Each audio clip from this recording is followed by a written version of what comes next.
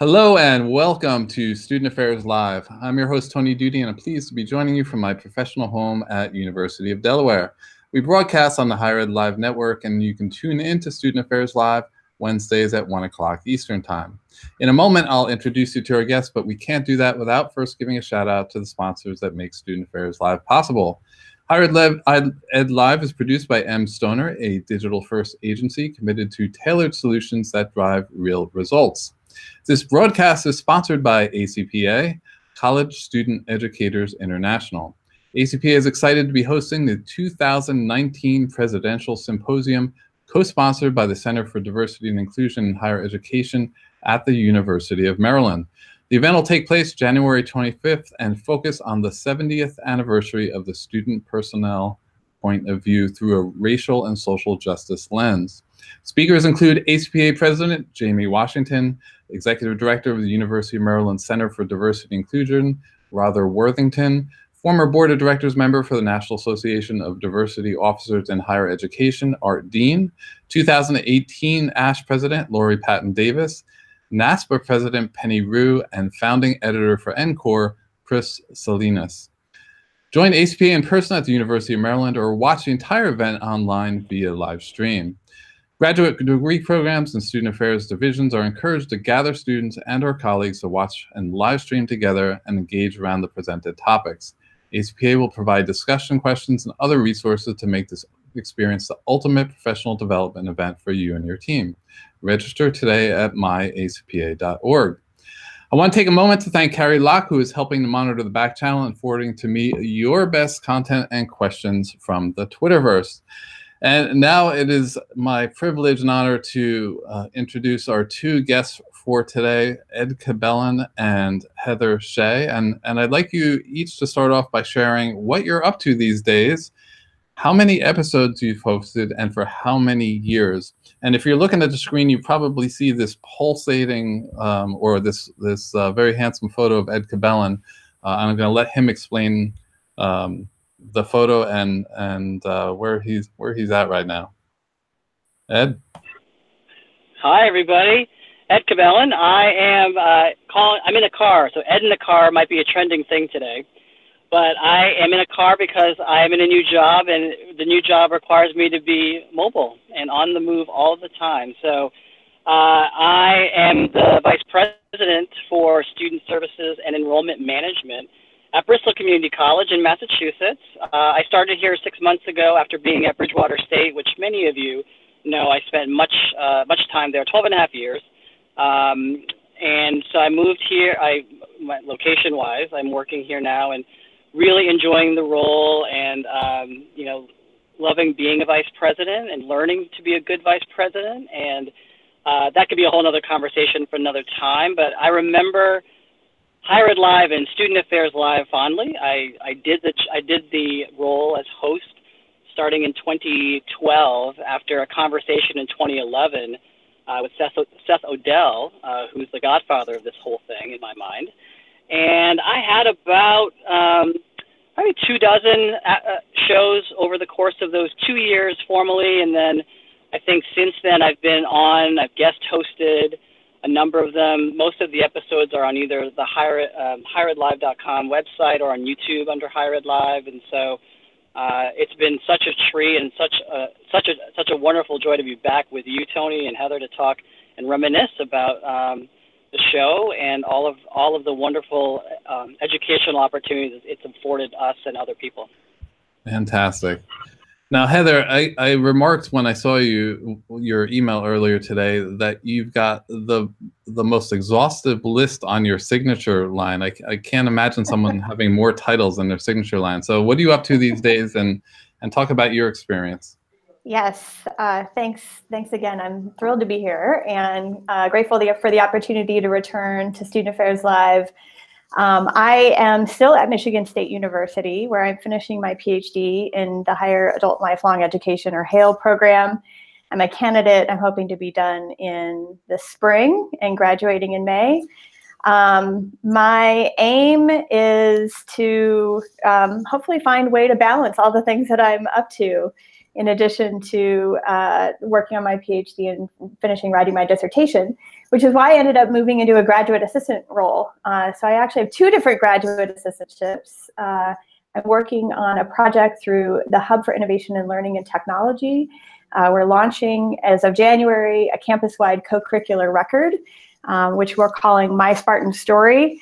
And it's a way for us to document student learning that occurs in co-curricular spaces or outside of academic courses.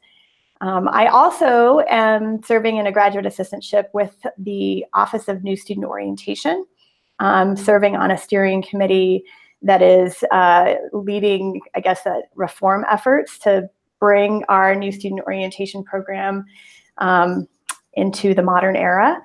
And I am in my free time, and this is more for fun, a faculty member leading an education abroad program in Europe. And so from May, I don't know, almost immediately after graduation through the 1st of June, I'll be with a group of teacher education majors gallivanting across the Netherlands and Belgium and Germany and France.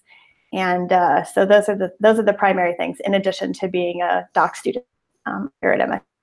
Regarding your other questions about hosting, so I started when Ed left, I think, essentially, right at the beginning of the year in 2014. So I guess it's been almost 5 years. And over the course of that, nearly, I don't know, 4.5 years or so, I hosted over 65 episodes, many of them with the 2 of you, some of them live on stage.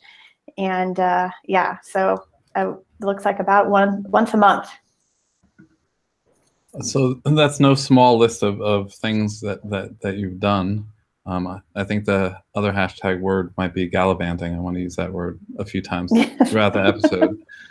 So for both of you, take me back to that moment when you decided to become a host. How did the opportunity arise, and what was your motivation for doing it?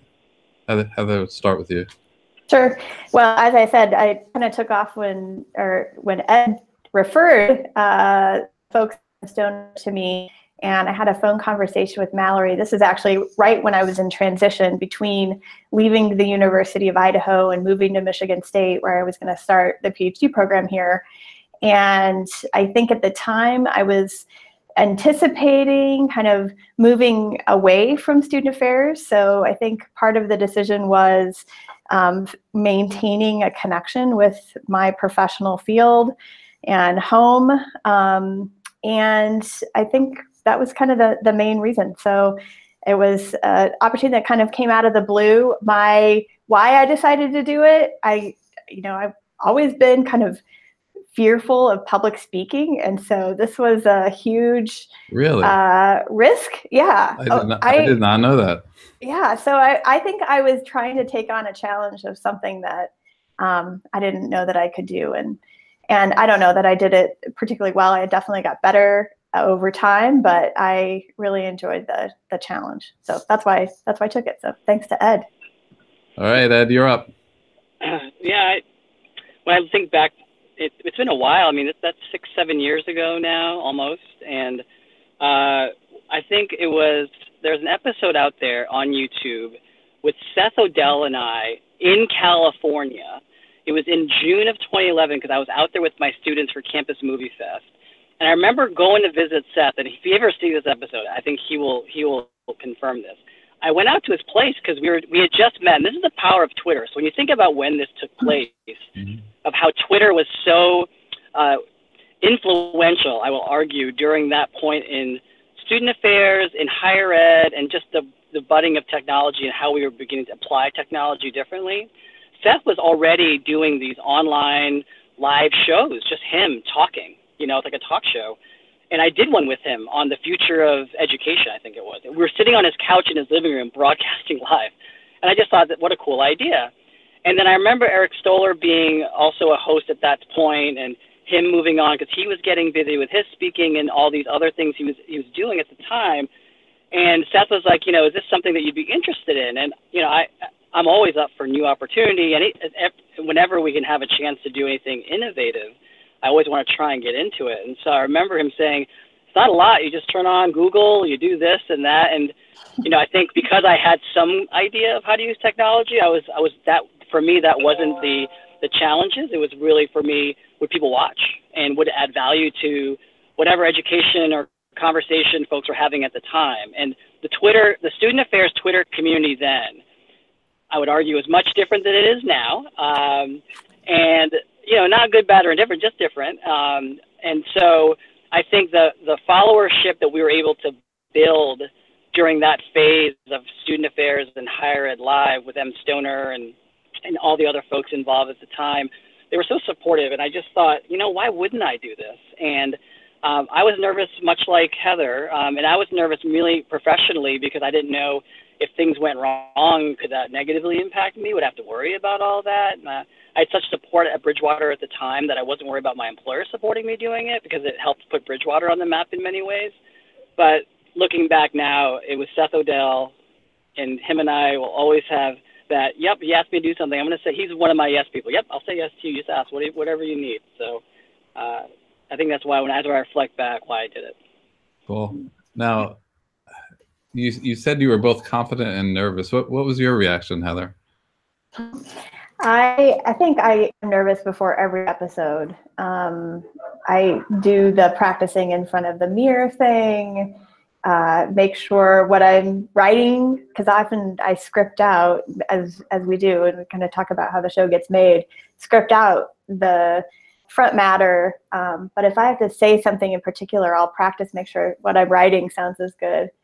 My first episode, though, I remember being nervous, but I remember really not knowing what to expect or how it was all going to go. You remember what it was? So I had just started my full-time position at MSU. Before I transitioned into grad school work, I worked full-time here. And I was interested in kind of the new year. It was a new year, and I think the episode is called something like "Beginning Your New Year, New Role in the New Year" or something like that. And so the idea was these are all people who have recently transitioned and navigated that process of transitioning, either to a new role on their campus or to, as I did, across the country, or from a full-time position back to graduate school. And I think it really reflected where I was at the time and trying to kind of figure out how you make sense of kind of a professional identity shift. Those topics that have most aligned with kind of my own pathway have been the ones that have been the most easy and fun, because I can feel like I can be a part of the conversation. But yeah, that's what I remember. That was the topic that I tackled first. For either of you, were there any guests in particular that made you nervous? I think for me, the one, I remember this because I was thinking I had never met her, but I always wanted to, so I used the show to try and get to know her, was Ellen Heffernan from Spelman and Johnson. Oh, yeah. So, so she was someone I knew was larger than life, someone of folks that really, really admired and respected. And she was someone I knew at the time I'd want to get to know anyway because of my career, what I wanted for my career trajectory. And so I remember feeling like, man, I've heard all about you, but I've never met you. Now the first time I'm really going to meet you is on the show. And so that was one guest I remember feeling, man, she was as advertised for sure. But I do remember feeling like that with her. Yeah, I had her on for an episode too, and I remember thinking, you don't want to mess this one up. Totally. Yeah, no, you don't. Okay, Heather?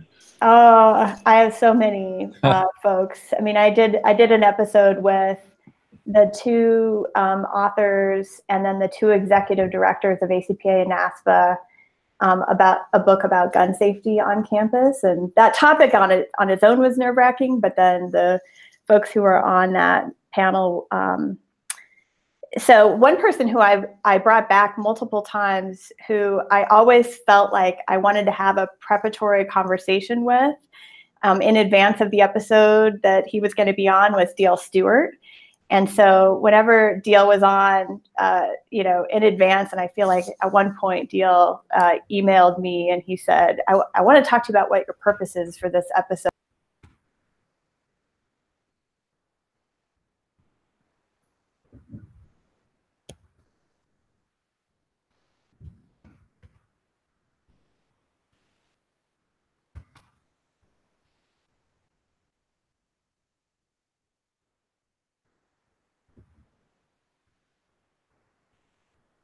Nice. So I think people think that this all happens magically and is a piece of cake to work through on our end. So I'm hoping that you can talk about the kind of preparation and research that goes into each episode. How does the proverbial sausage get made? Well, I'll start because I think it's different now for you folks after you took over, in terms of transition into the new format that is now. But I remember that it's like most of the complex projects we have at our campuses. There's a lot of planning and a lot of research, a lot of negotiation you have to go through to get the caliber of folks you're trying to get together. Scheduling is always going to be a challenge because you're hoping that the timing for Wednesdays or Tuesdays or Thursdays will work out. And then the research you want to do into the topic, I will say now, you and Heather have done, Tony, you and Heather have done much more, have taken that level of the show to a different level than I did, or even maybe Eric or Seth did back in the day, because we were still navigating. We were still trying to figure out what's going to stick, what are people going to really be into. You've added a level of research that is unparalleled now for any kind of show of this kind. But there is a lot, because you want to make sure that the questions you ask the guests, and and we know this with the folks at home, we know, we get to see the questions ahead of time so that we can be prepared and can have a chance to think about what we want to answer and how we want to answer. But I think with the amount of content that's out there today, it's imperative that the hosts make sure that that research is done. So it takes time, and not only worrying about the preparation, the show notes, the front and back pieces that you have to do in order to make sure that you have support. So Carrie helping today and others who have served in that role before are so critical because they help you manage the show. So there are layers, but I think the playbook that is created now that you all have figured out has been great. And I think every guest and every co-host that have had to fill in, for example, I know have commented how much better organized you both have done. All Heather. Yeah, I mean, no, it's not all me. I do think that I have approached almost every episode as like a little mini research project, lit review, because, as the host, I want to craft questions that are interesting for the panelists to speak about, at that level. But I also feel like for folks who are watching, this is, for a lot of people who are place-bound or who are using this as a part of a course, like, this is professional development. So I remember the preparation, thinking on some episodes, I'm just really not as prepared as I'd like to be. For any time there was a book that was associated with an episode, unless it was the How College Affects Students book. I did not read that cover to cover. For those of you who know that book, it's monstrous. But every other book, right? You're reading it, you're trying to kind of do a little bit of additional background research. And often we published parallel reader guides that associated with the topic. So, because they really are they're standalone episodes, but they're the beginning of a conversation for folks. So I hoped, I hope they had a life beyond, I think, is what my aim was as well. So they're timely. Many of the topics were timely at that moment, but I wanted them to be resources and usable into the near, if not far, future in student affairs preparation courses and other locations on campus. So yeah, the background, the writing of the questions, the preparing with the technology with folks, making sure everybody else felt comfortable, that they weren't nervous, because it's nerve-wracking. It can be nerve-wracking for sure. Yeah, I don't think people understand that we're also the folks that are actually creating the episode blogs, right? The marketing materials, thank God we all have our Photoshop skills to be able to pull this off. And then I think the degree of peer networking and crowdsourcing when it came to developing questions or even topics and guests choices was really important. I think we were able to reach out to folks and there would often be 10 different eyes on the development of questions, and they would often change, and someone would introduce a good new question. So I want to talk for a second about the pressures, stressors of an episode, and it's so funny that we have this question. I want you to share a story, a time when things might have gone awry, either technically or cancellation or challenging guests. And as I look at that question, I realized about 3 minutes ago, I actually hid you from the broadcast by mistake, Heather. Like I was writing something on a back channel window on the other side, and I was still in our session, and it wound up hitting a keystroke to knock you out of the session. So sorry about that. That's okay. All right. That's okay. I mean, I think that kind of thing happened, right? I mean, I remember one of the episodes I had with Donna Lee. She couldn't connect, and so she had to send a student employee to her home to get her iPad or something. I was on that episode too. I remember that. It's like people are running across camera. Is she going to join? Is she not? And yeah, that kind of thing happened more frequently than I would have liked. As somebody who is an intense planner, there's all the unknowns that you have no idea what could go wrong. I think it was mostly connection issues. At one point, I think Keith Humphrey blocked me from something, so I literally couldn't invite him. Of course you did. I know. Keith Humphrey's listening. It was a funny, because we're like, why can't you join? I can't accept your, So anyway, those were the biggest challenges. I think I definitely had some unfortunate last minute cancellations, which anytime you have a cancellation, it completely changes the conversation, the composition of the panel, which we work really carefully and closely to make sure we're getting the voices, as many voices as we possibly can, given the limitations of Google Hangouts, onto the episode. So that was always one of the things that was struggling for sure. Yeah, you were always an overachiever in that regard, Heather. I remember you having 8 or 9 people on an episode. I'm like, how does she do that? But you pulled it off. All right, Ed. So I'm listening to Heather thinking, yeah, it's mostly for me the stressors were around the technology. And at the time, I had so many guests who were using Wi-Fi instead of, using a landline or, plug into the wall kind of thing, because we knew the broadcasting capabilities of choppiness and losing audio or video at any time were higher when they used Wi-Fi, and if they didn't have headphones in, the feedback, there's all these things you worry about because you've seen it. And at the time, you just close the broadcast and restart, and hopefully people will come back, or so it is the technology because of the medium.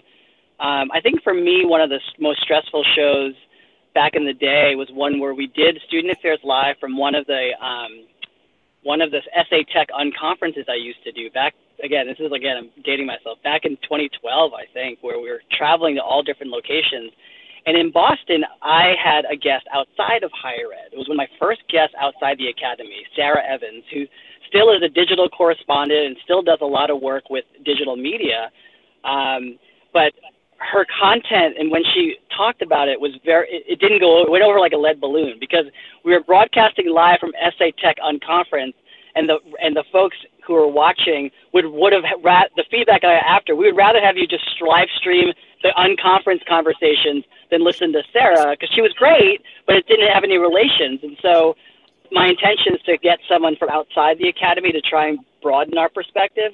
Didn't work that time. So I had to be mindful about, well, who do I bring in? So, that's when I started thinking about guests like Sarah Lipka, who was, I think, at the Chronicle at the time. That was connected, so it just was one of those stressors that I didn't expect it when I encountered it. And as she was talking, I remember going, oh, you mean so well, but this is not actually working right now. And so you do your best by leading and trying to get them to a place, but when they don't have that academy mindset, it's hard to get them into that. So that's one story I remember. Yeah. Broadcasting live from locations is one of the things that I think Tony and I, we took what we learned one year where it did not work so well and turned it into a completely different experience the next year. Because I remember I had an empty ballroom with Jillian Kinsey and George Koo. And we're doing this episode, and I'm like, if anybody's watching this online, they're probably like, why are they sitting in an empty ballroom? And then I'm also like, I'm in an empty ballroom. Like, this could be a live audience kind of thing. And so I think that resulted in innovative ideas that we ended up doing with contested issues, right, Tony? Absolutely. Yeah, that was right before the ideas generator panel that we had Ed actually come in and do back channel for us. Ah, that's right. That's right. And that one had decent attendance. Oh, yeah. That That's was because they heard Ed was doing back channel. Yeah, right. All right, so here's a fill in the blank question. Fill in the blank. I know I had a good episode when, Heather? The back channel was active.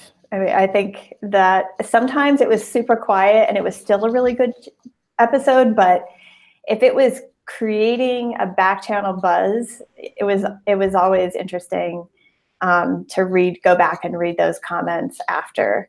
So, and I'm sure it's crickets right now. Hopefully there's no one watching today. I don't know. I have no idea. But we're having fun. Good. Ed? I think for me is when I got emails after or calls after about how impactful the episode was. Nothing public, but more things that I'd get direct message or I'd get some text saying, yo, that was great, or that made me think, or did you think about this, or that's how I know people really got something out of it. Because some people can't listen the whole time because they may not have a whole hour, or they'll listen to it in a podcast after or whatever. And so that's how I know it was impactful, when I get those sort of messages after the fact. So this was a question that I hesitated to write for you both, but I'm going to throw it out there anyway. You know, when hosting, the world's always watching, and it is stressful. The episodes are recorded and they're shared in perpetuity on YouTube and on the Higher Ed Live archives. And while I recognize that scrutiny, judgment, and criticism come with the territory of, you know, being an online personality, I think that lots of colleagues in our field take pride in this aspect of public shaming and condemnation of others. I don't think that we offer each other a whole lot of grace in that regard. Can you share a time when you felt that kind of weight? I'll go. I don't think in the time that I hosted the show that I felt publicly shamed. I'll share. I won't name names, but I will share times where I was challenged at conferences, actually, about the choices I made in not doing more controversial topics. So if you look at my episodes are pretty safe. They're rarely anything that really went to a place where folks could really dig in. But I never felt at the time, again, I'm different now than I was 6-7 years ago. And so maybe now I would be in a better place to do that, but at the time I wasn't. And so I would have to have those conversations. I don't think they ever came to fruition online. They may have, and I may have just missed it because I wasn't on that channel that maybe I was being criticized on.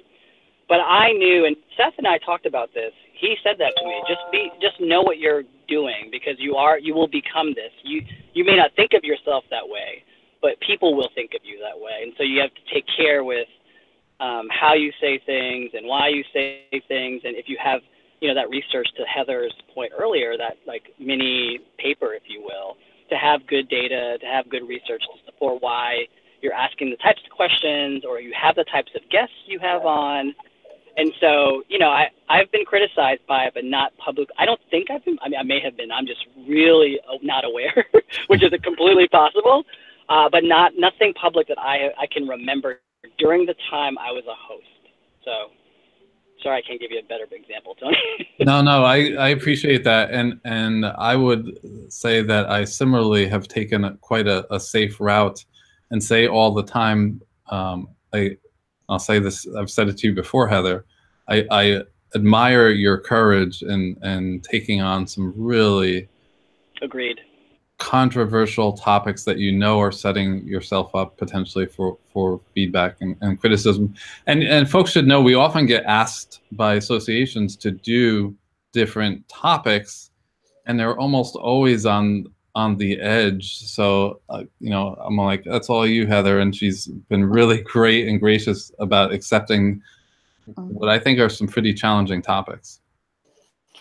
Yeah, I mean, I think that with the power of being the host, you have responsibility, right? And I took that really seriously, as I know I am here. I'm a white woman. I'm sitting in this space, and I have power to curate the conversations that I'm interested in. And yes, there are conversations that need to be had. Those were the shows that, you know, caused me, I think, the most anxiety and angst as well. I mean, because, you know, to be vulnerable, to admit that I might say the wrong thing in this show, it's hard. That's hard to do sometimes. The one episode where I feel like I was called out on, I actually didn't necessarily know it at the time.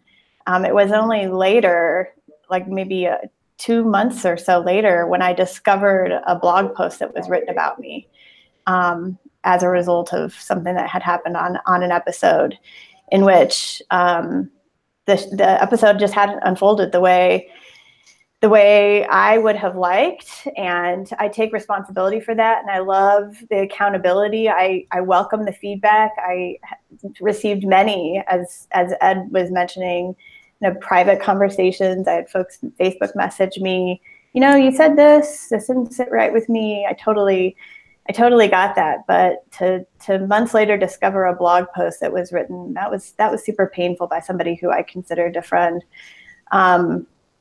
I think there is kind of a gotcha culture, you know, a little bit, you know, we're waiting for people to screw up.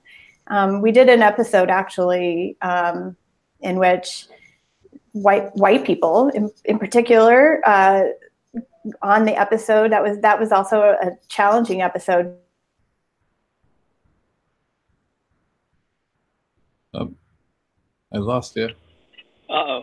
See? We lost her. See, technical. Look, of course it happens See? on our episode. Of course it happens. Oh, wait, here she comes. She's coming back. See, this is the stuff, Toby.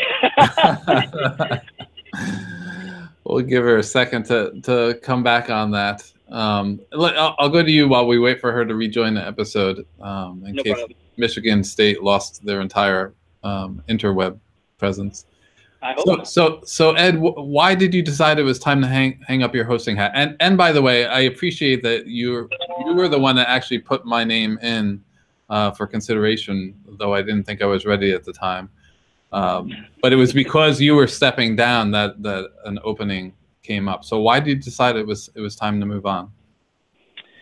I think in a lot of ways, Tony, and we've talked about this, when you do things in the digital space, there will be moments where you do it because you're exploring, you're trying to find community, you're just trying to, you know, there's something you're trying to achieve as part of this exploration online. And for me, I knew that I was going to be starting a doc program, and I think I started a doc program in 2013. And I just remember feeling like I couldn't do it all, that I had to start stepping back from some things. And I had gotten such great experiences and feedback from, whoops, Heather Shea's gone. Hopefully she comes back.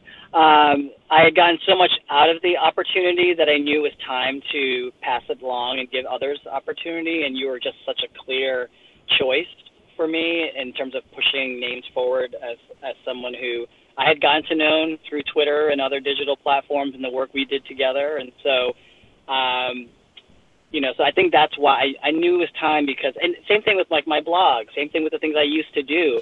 You know, I got to a point where the benefit and the cost benefit, if you will, in terms of time invested and the reason I was doing it for changed. And so that's why I left. It was more, I think it was time for me to go. And I was trying to also just role model for others that, you know, you don't have to stay in one thing for a long, just because you love it and you know how to do it, you may be preventing others from getting opportunity. And so I just saw the opportunity to recommend you and others. And I think the interwebs and Higher Ed Live is much better for it because you said yes. Well, thank you. All right, Heather, glad to have you back. You want to pick up where you left off? I am now on my personal hotspot because Did someone run to get your iPad down at your house? No? I don't know, but it's probably going to take my entire data allowance for the month. I'm just kidding. It's fine. I'll send you a check. Higher Ed Live will send you a check. Yeah. I don't even know what I was saying when I left off. It was fine on my end. It looked like it was fine at least. So you were probably talking for a whole minute before you realized. I probably was. All right, so we can move on to why did you decide it was time to hang up your hosting hat? Yeah, I mean, I had a huge personal and professional transition that happened in my life. And kind of what I overheard Ed saying too, I think that we're better as a profession when people who are in leadership roles know when to step out and give those opportunities to other folks and widen that that plane a little bit. I think for me also, I needed to really focus on my dissertation, and I love doing Higher Ed Live, so I would let that distract me night and day. You know, I've also removed Facebook and Instagram and Twitter from my phone. Like, I've done all the things to try to remain as focused as possible. And the time when I'm not doing dissertation or my 3 different jobs, I just couldn't justify time away from my kids too. So yeah, I think those were the reasons. And then I just, there's some personal transition stuff in my life that needed to kind of take precedent.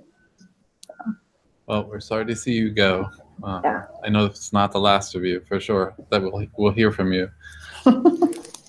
So it wouldn't be a fun episode, I don't think, if we didn't get into a speed round. So I'm going to ask you for some short, either one word or short sentenced answers to about 12 questions here. All right, so we'll just go back and forth. Start with you. We'll go Ed, Heather, Ed, Heather. All right, Ed, favorite episode? Favorite episode, the future of digital education, when we published that book with Josie Bass, and it had myself and Josie and all our authors on one episode to talk about the book.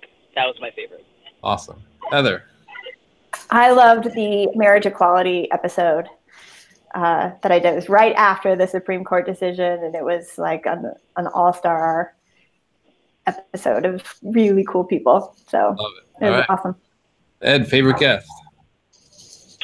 This is hard. I loved all of my guests equally. So I think, reflecting back, Larry Roper, he was one of my first guests, back in the day. And he was, again, someone who I admired and I adored. I'm like, how do I meet him? I know, I'll throw him on a show. So I will just say Larry Roper.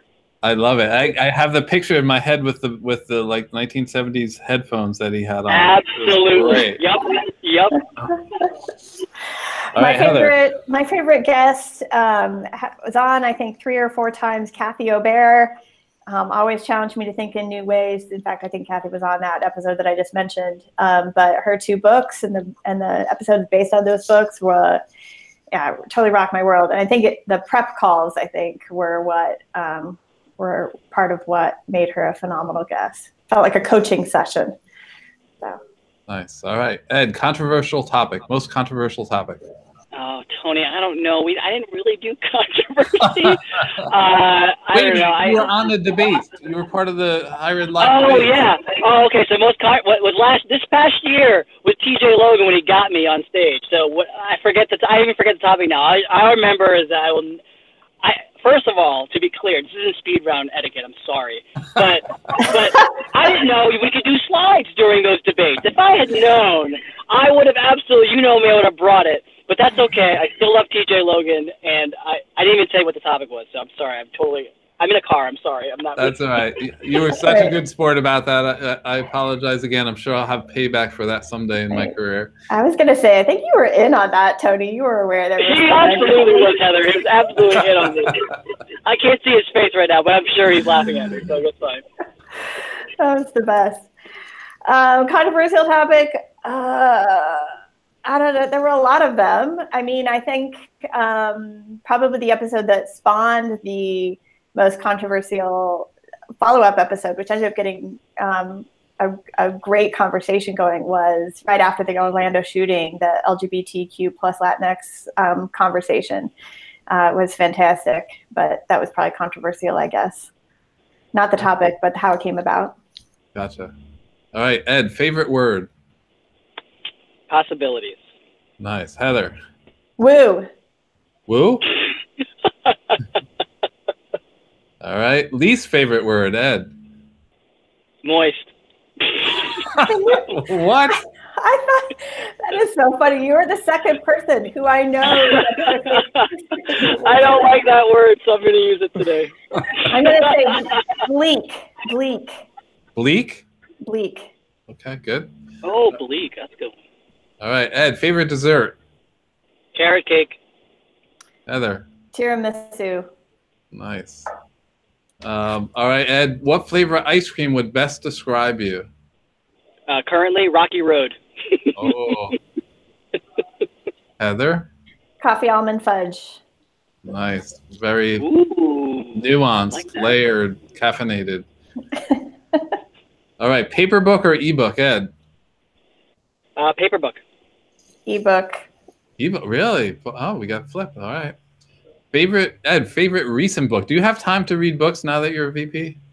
Not really, but my favorite, over the summer, I read a book called The End of Average, which was great. And Oh my I recommend God. it for everyone. Yes, The End of Average. I forget the author's name, but great book, great audio book, too. Oh my God, I was just having this conversation with a colleague.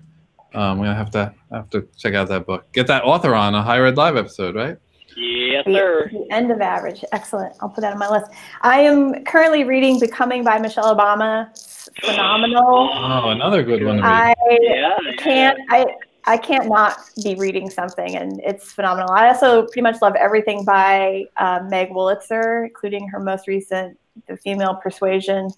So, yeah, fiction, nonfiction. All right. Ed, favorite series or TV show? Game of Thrones. Oh, I thought you were going to say Walking Dead. You switched. Nope. Game of Thrones. Yeah. All right. Heather. Handmaid's Tale. Oh, wow. It's disturbing. You got me watching it. It's really disturbing. All right. Ed, last speed round question. What higher education scholar and or practitioner inspires you the most? Currently, it's Kevin Kruger.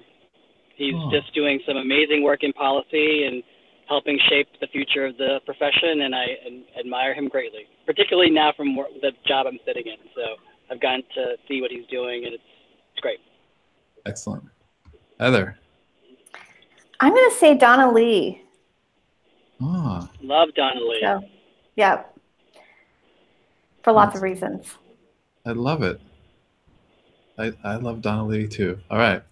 So I want to shift for a second. We've only got about 16 minutes left here and talk about the state of student affairs and higher education. And I want to first focus on any challenges or concerns that you have about where we are. Ed, do you want to give it a shot?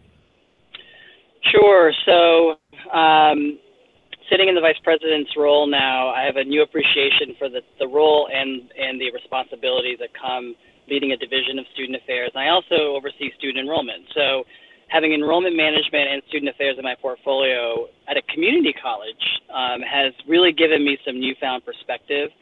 And so challenges and concerns for me continue to be enrollment challenges here in the Northeast. So enrollment decline is real, and it's affecting a lot of our smaller colleges, especially in Massachusetts. And so we've had a number of closings, Mount Ida being, one that has touched a lot of the folks that I know really well. And so I'm really concerned about the role that student affairs folks are going to be asked to play growingly as it relates to enrollment management, because the shift of how do we think about our work in an enrollment management retention strategy-wise, all without losing the student development and the pieces that are core to who we are as a profession. So because with the decreasing enrollment also comes decreasing staff, because the math just doesn't add up. And so how do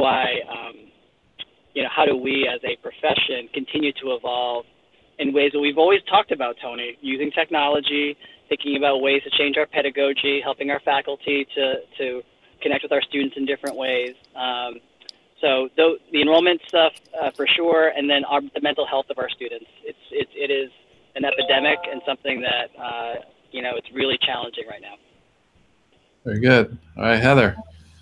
Well, so one of the big conversations that we're having here at Michigan State University, because we're a part of the University Innovation Alliance, kind of pulls on some of the things that Ed just mentioned, which has to do with retention.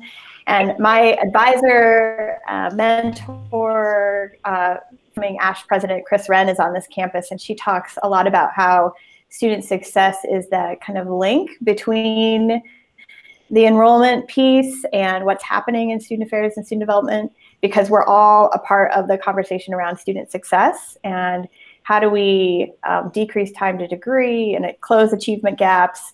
I think those are all bigger conversations that most campuses are having, but particularly these institutions in the UIA. And if you're not familiar with the UIA, you should definitely look it up. They're doing some really interesting and innovative things in retention and Michigan institutions there. I think the other part that's linked to that is how, and this relates to my work on campus right now, is how do we define what learning is and where learning happens, how students grow and develop during their time on campus, and then how do we know that what they're doing here matters. And so I think we've been talking about assessment for a long time, but the ways that student affairs and higher education discuss that needs to be much more tangible, I think, to external publics in order to make it real why higher education costs what it does today.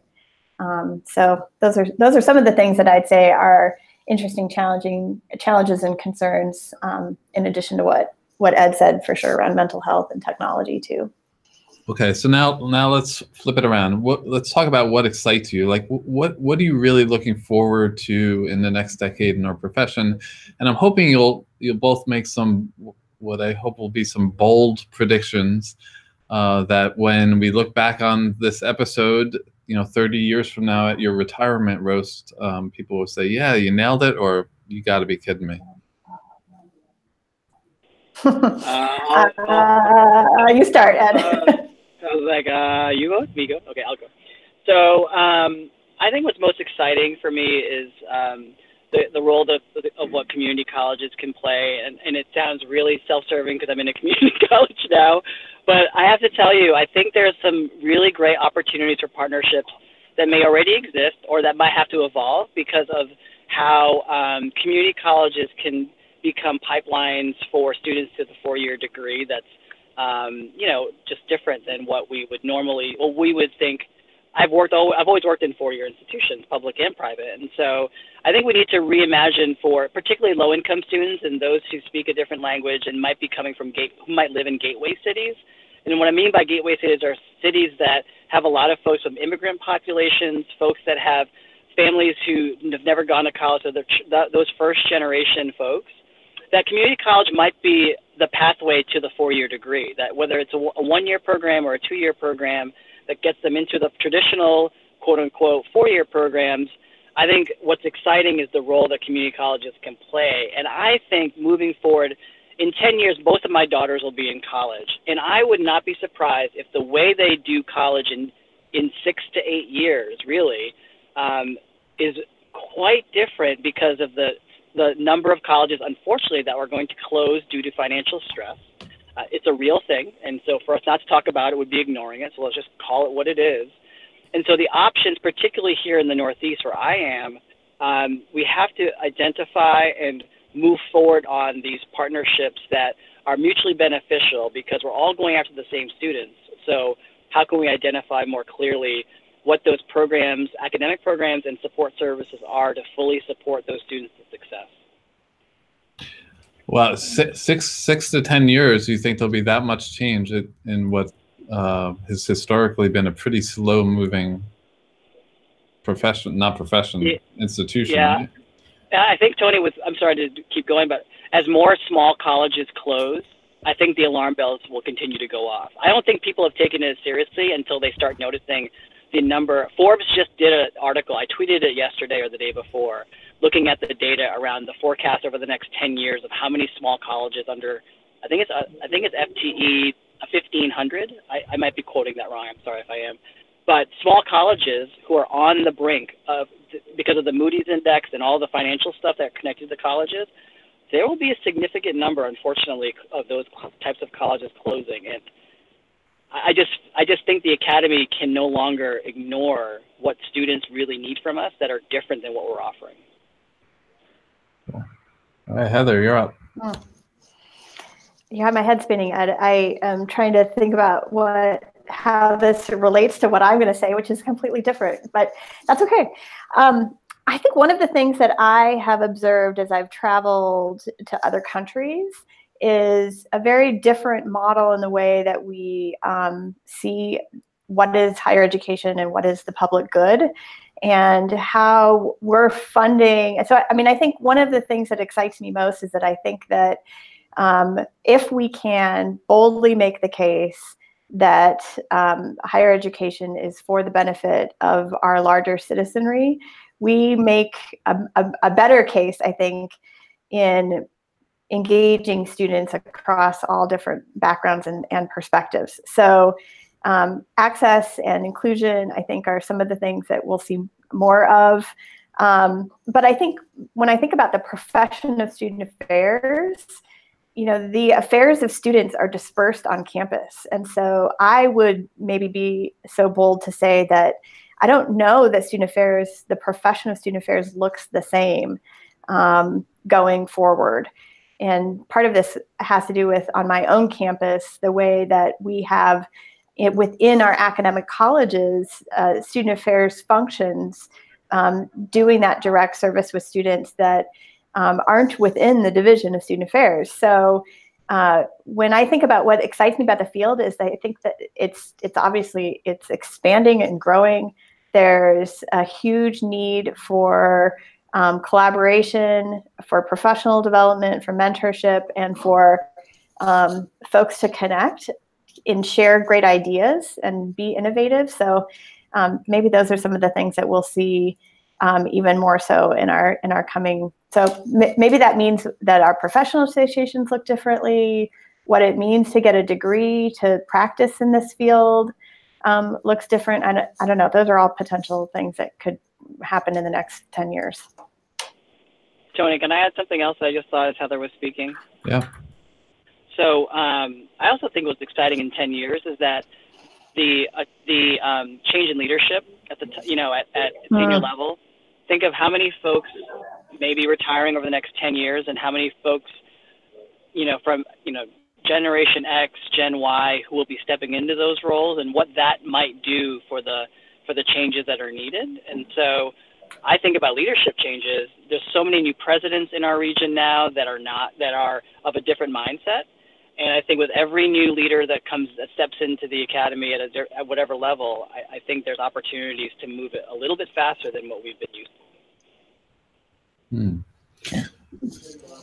I mean, it's an interesting thought, and there's going to be a gap between with Gen Xers as we try and fill some of those leadership positions. And my concern is always that we're filling some of those positions with people who have not come up through the ranks, who have not been extensive practitioners, perhaps have missed a few steps as they've gotten to the role that they're on. Certainly not the two of you, that's for sure. But that would be my concern moving forward. So agree? Agreed, yes. Uh-huh. So two more questions left, and I know you got to get running, Ed. So in 1 minute or less, what advice would you give to a young professional, or more specifically, the younger Ed Cabellon or Heather Shea? You first, Heather. Oh, Heather. Oh, I'll go first. I'm going to be 45. I wish I would have gotten my PhD 10 years ago. So that would have been one piece of advice. And then, I think I've learned a lot through different other challenges, personal situations that have happened in my life that I think have reframed my focus a little bit. Maybe be a little bit less idealistic at times. And yeah, I mean, I think those are some of the advice. As far as advice for other folks besides myself, which I really benefited from, is to get involved and connect nationally and internationally with colleagues.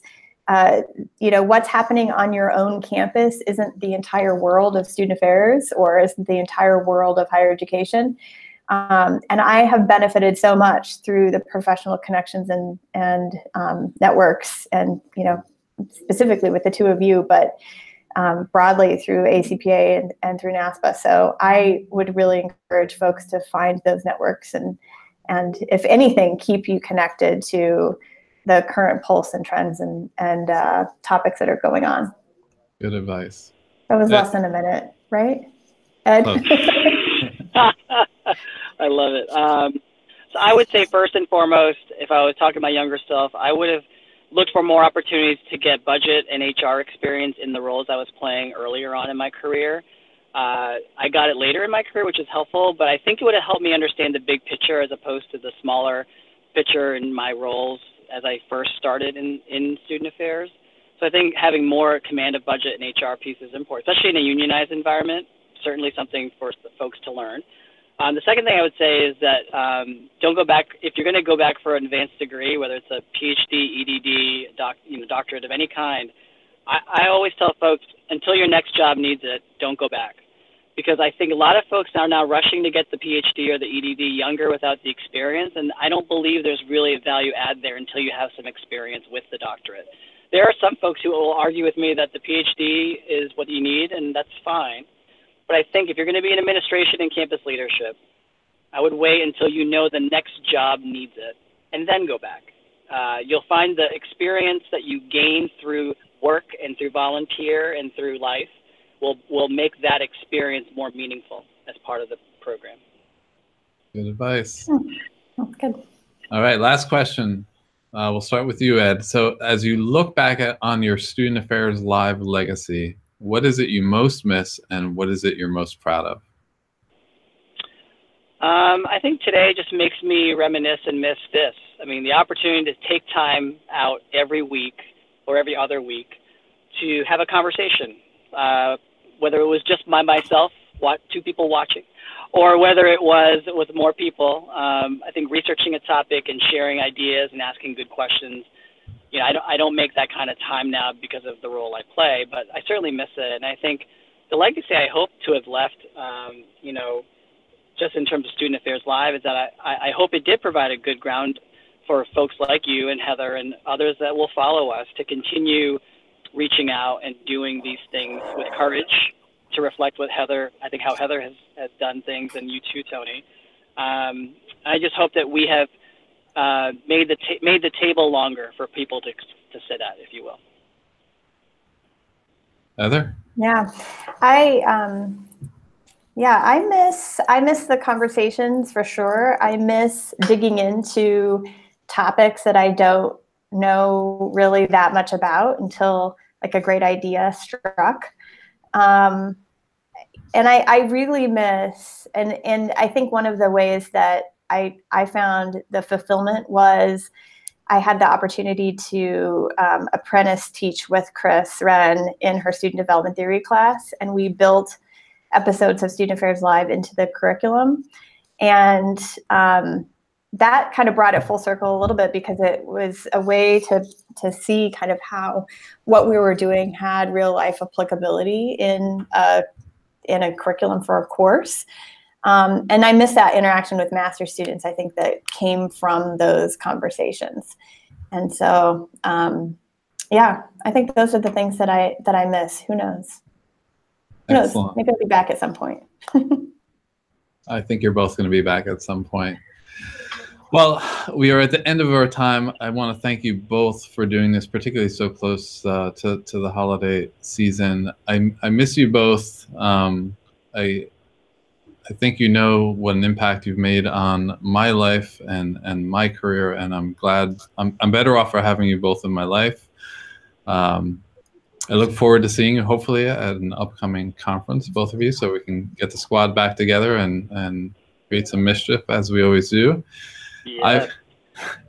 I'll be back next month with an episode on what I hope will be the end of average with the author that Ed has suggested. And if not that, I'll be focusing on attrition in student affairs, which is the more likely topic. You can receive reminders about this and other great shows by subscribing to the Higher Ed Live newsletter. You can also browse the archives at higheredlive.com or subscribe to the iTunes podcast. I'm Tony Duty. Thanks for watching, everyone. I hope you make it a great week, and I look forward to seeing you soon. Take care.